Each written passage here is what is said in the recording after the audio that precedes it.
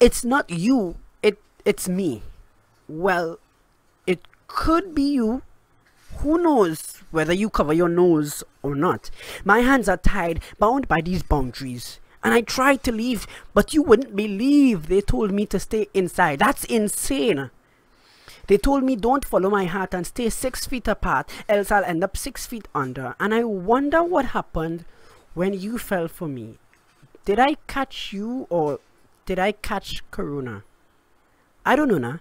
I thought I was safe with Lysol and toilet paper, but that was just lies all over the newspaper. This thing lies all over the newspaper I was handed, and now I'm stranded, constantly in sanitization, feeling the insanity caused by this threat to humanity.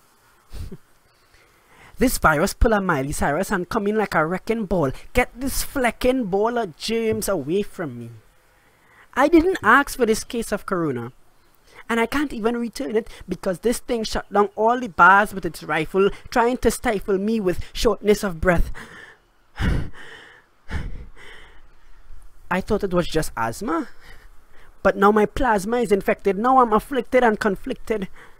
I thought it was just a sinus. I didn't sign us up for this long distance relationship. Now all I'm hearing is resistance and social distance. And I'm sick and tired of being sick in this toxic relationship. Who knew that our last date would be before the date Corona took me on a date with destiny? And they're not even nice. I should have think twice before I decided to act on fiction instead of fact. Imagine the one you love touching your face with a glove.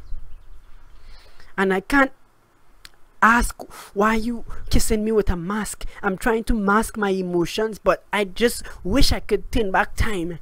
I would have never go out and lime. I should have listened to Miss Eugene when she talked about good hygiene. Now I stuck in quarantine with COVID-19 because of my irresponsibility. And now my only responsibility is to send you this message from 6 feet apart.